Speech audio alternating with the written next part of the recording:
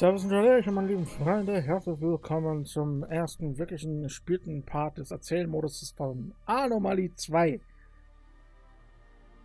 Ja, ich weiß auch noch nicht so ganz, was mich hier erwarten wird. Aber mal gucken, wir werden es sehen. Dann würde ich einfach mal sagen, wir starten. Missionsauswahl, Einleitung. Nullpunkt. Die Maschinen sind mit nur einem Ziel zurückgekehrt: die menschliche Rasse zu vernichten. Unsere letzte Hoffnung zu überleben war eine Waffe namens Projekt Shockwave. Ein verzweifelter Widerstandsversuch. Es sollte die letzte Mission des 14. Zuges werden. Es war im Jahr 2028. Und ab dafür. Machen wir nochmal. Ha? Wir wissen noch nicht, was uns erwartet. Ich kenne das Spiel noch nicht so richtig. Ich habe es am ersten Tag gespielt. Wer weiß, vielleicht ändert sich ja irgendwas. Victory was just an illusion. They hit us again in 2021, multiplying like metal cockroaches. They covered the planet. We didn't stand a chance.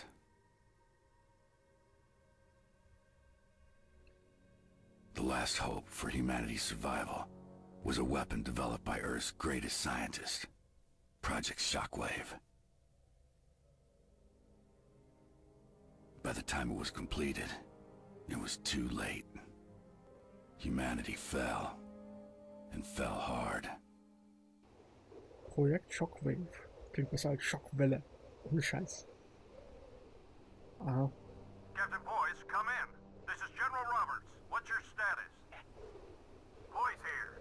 I'm half a click south of the 14th platoon. My transporter's smashed, my pilot's dead. Get away from that wreck. It can blow any second.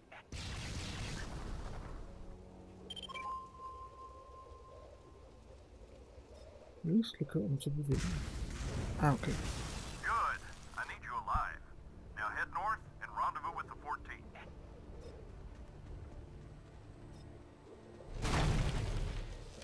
Was zum... What the fuck? Ja, das ist ja wunderbar.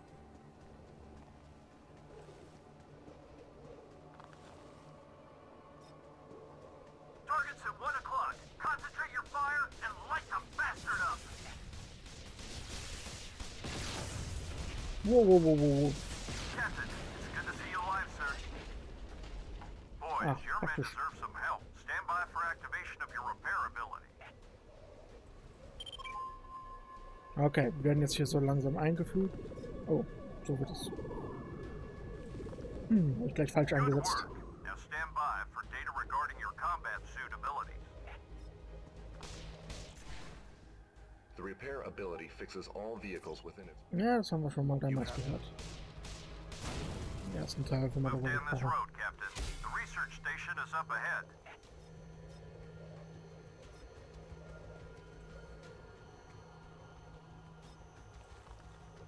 Remember to use your abilities. Without them, your men won't stand a chance.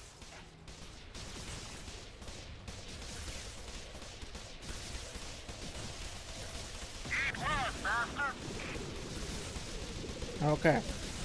Lenkt so ein bisschen das Feuer ab. We kicked some butt. That's awesome. Nehmen wir doch gleich mal ein paar Sachen ein hier. Well done. Die weitere Reparaturkits.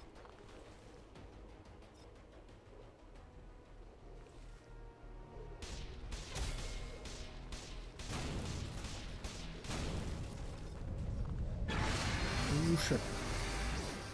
What the fuck? Live soldiers, we got a situation. Ambush. Take hands on our left and right flank. They're hiding between the cliffs. Assault hounds won't do a lick of good. All units, morph into hellhounds. Ah ja, da war was.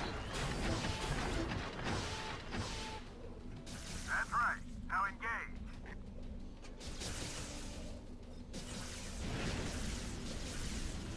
Ein bisschen Feuer ablenken. Enemy eliminated. Enemy machine down.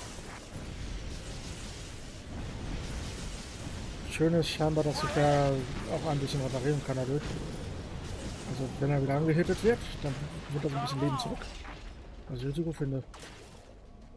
Ah, Reparaturkits kann man mal Those gebrauchen. towers are too far. Hellhounds won't reach them. Warp back into assault house.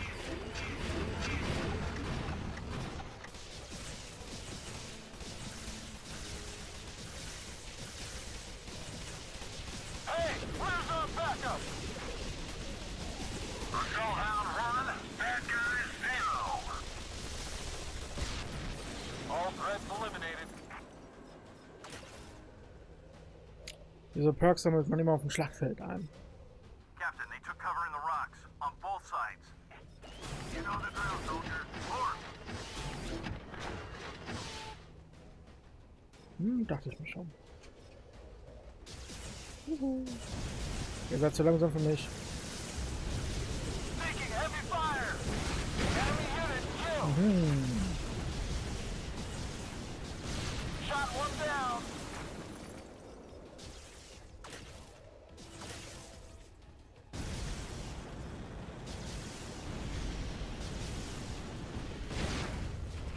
Zone clear. That's awesome.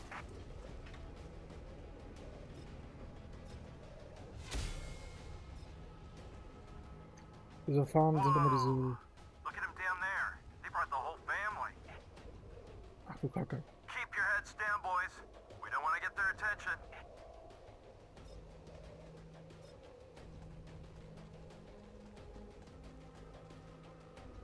Das glaube ich auch.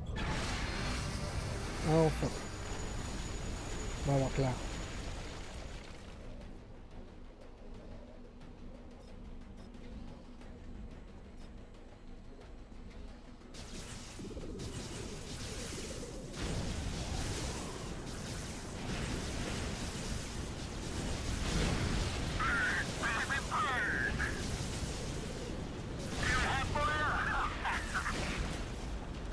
Na, ist alles noch ziemlich einfacher zu Anfang. Man muss auch nicht groß irgendwelche Wege auswählen. Nur eine Einheit im Grunde.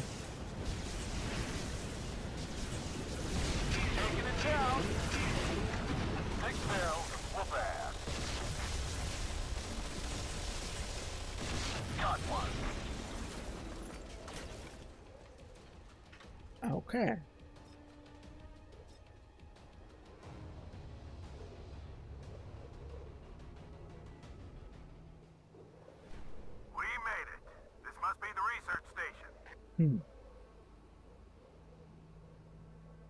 What is this? The Tin Can Jamboree? General, we got a lot of structures here, all alien origin. The research station is still standing. It houses invaluable data on Project Shockwave. Acquiring that data is your primary objective, boys.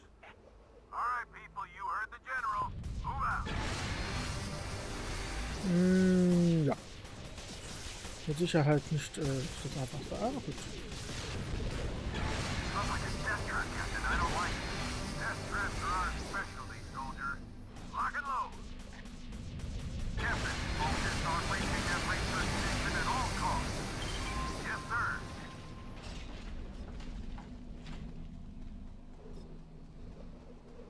In position. I'm going in.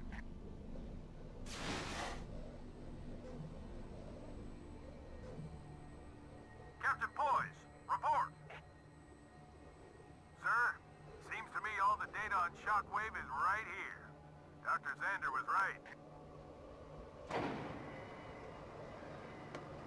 Initiating transmission to Xander's research base.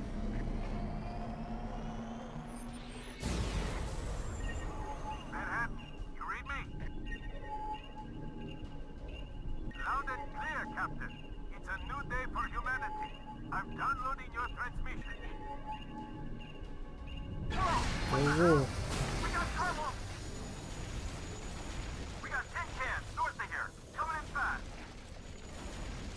Boys, you must complete the transmission no matter what. All units, hold your position and wait for your captain. Yes, sir. What's that? Oha.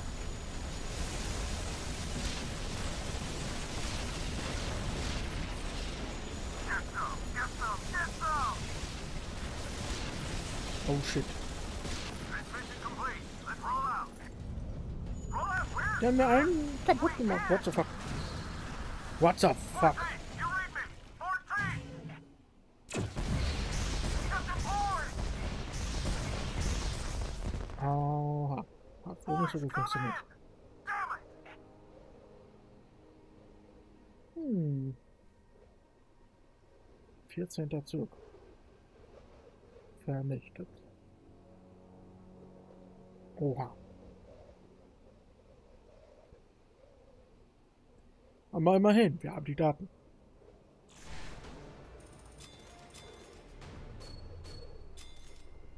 Was? Nicht Schnelligkeit, will er mich verarschen? Was hätte ich denn da machen müssen?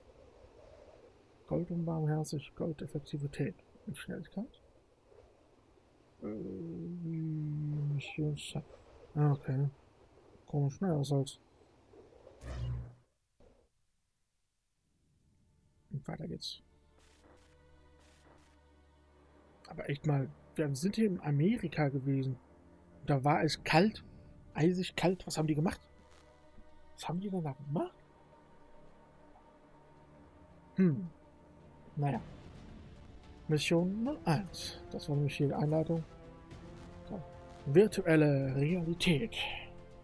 Wir schreiben das Jahr 2034. Konvoi Yukon ist in Bewegung. Zivilpersonen suchen in der gefrorenen Einöde nach Vorräten. Soldaten machen weiter mit ihrem Training. Sie, Leutnant Nynx, müssen lernen, eine neue Waffe zu beherrschen. Den Kampfanzug. Verstehe. Normal. We're survivors of the war.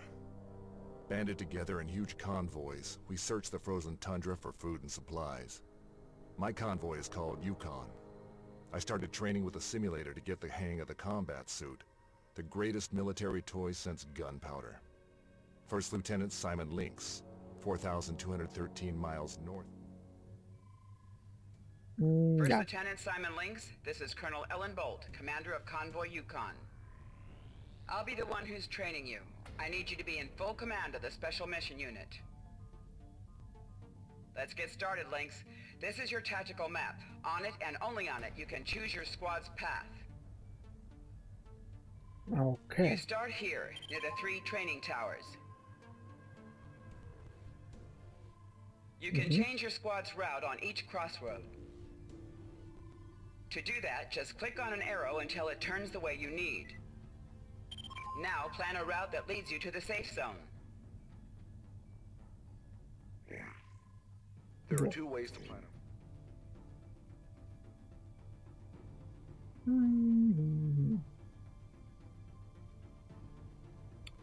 Da würden wir da durchkommen. Welche Weg wäre denn besser? Eigentlich da, wo man am wenigsten Türme treffen würde. Deswegen wäre das, glaube ich, für ganz gut. Good. The simulation starts now. What?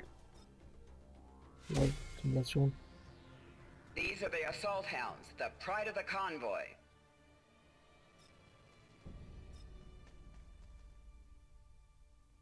Assault hounds start with a slow fire rate and minor damage capability. Das war mir schon bekannt. Soll man, glaube ich, auch gar nicht kaputt kriegen, oder?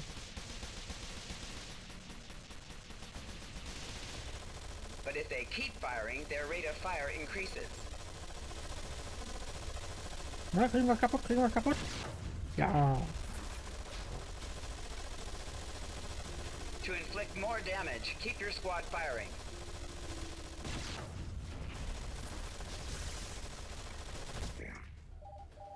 Wo waren nochmal die Knöpfe?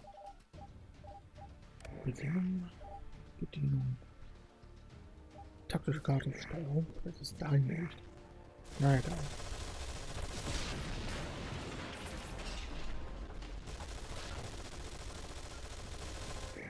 Hä? Warum funktioniert das nicht? Das will mich wieder mal ärgern hier. Also taktische Kartensteuerung. Das ist nicht mal wer? Gruppe konfigurieren. Ja. Achso, habe ich wahrscheinlich noch nicht. Ja, okay, okay. Hab nichts gesagt.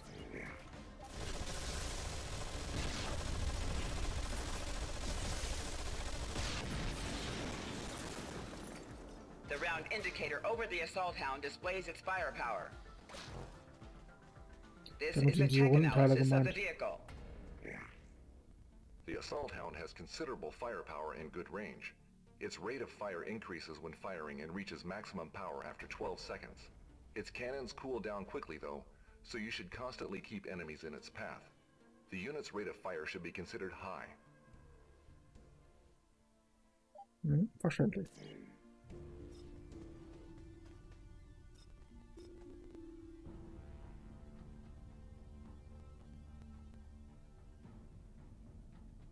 Keep alert. The situation changed. Now the towers are hiding between buildings on both sides of the road. I strongly suggest you morph your squad into Hellhounds. Okay.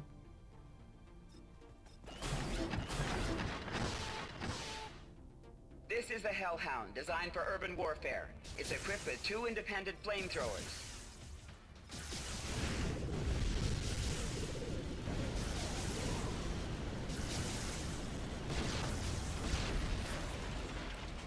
There you have it. Hellhounds are effective in close quarters combat.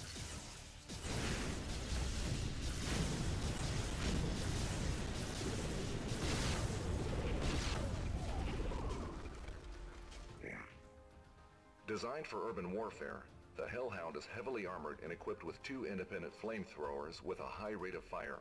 The flamethrowers can set towers on fire and give additional damage as they burn. Flamethrowers get more effective over time and warm up quickly.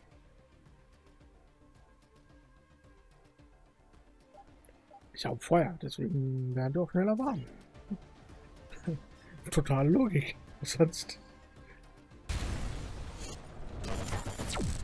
Oh. What the fuck happened?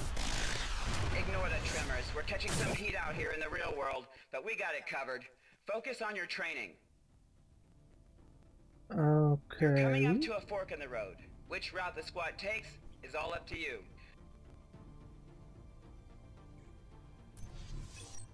You can change your squad's path now. Da es vielleicht Sinn macht, dass ich die Feuerrate hoch genug halte. Könnte ich auch eigentlich.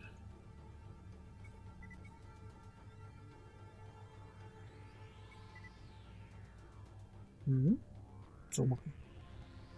Würde sogar Sinn geben. Machen wir das einfach mal.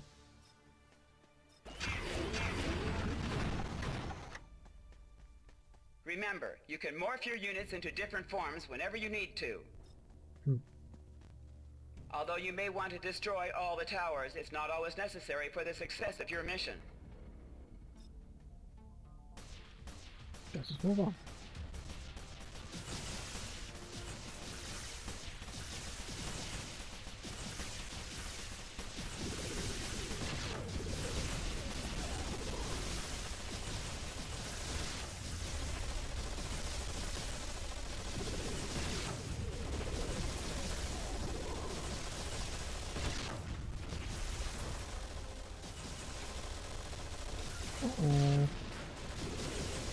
Deshalb war er nämlich hier.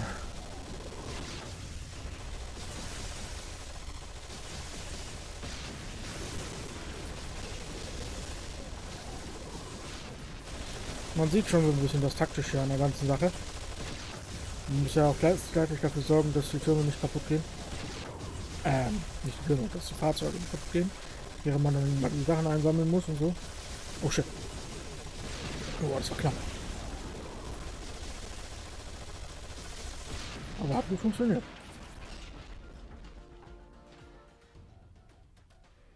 Ja. Good job. This part of your training is finished.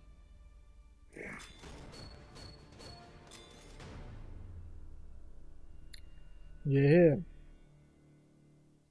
Effektivität.